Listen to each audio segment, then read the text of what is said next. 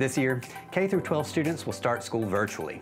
For families without reliable internet access, DPS will provide a T-Mobile hotspot. I'll show you how to set one up. Inside the box, you'll find your T-Mobile hotspot, a SIM card, a battery, and a power cable. Let's start by removing the battery cover from the hotspot. Next, remove the nano SIM from the larger SIM card.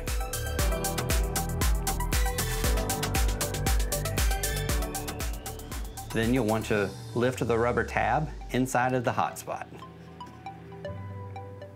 Slide in your nano SIM with the T-Mobile logo facing up. Replace the rubber stopper. Then, align the metal contacts on your battery with the metal contacts on your hotspot, and gently press in. Replace your battery cover.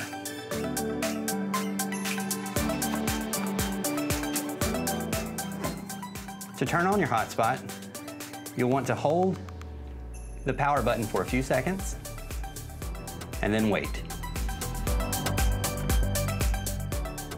After your hotspot is booted, you can cycle through the menu settings by short pressing the power button to find your Wi-Fi name and password. Let's connect it to a device. Boot up your Chromebook and log in. Make sure your T-Mobile hotspot is turned on and head over to your Wi-Fi settings. Select your Wi-Fi list and find your Wi-Fi name. Enter the provided password.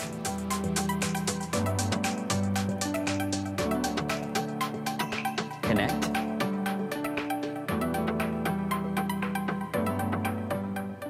And that's it. You're all connected.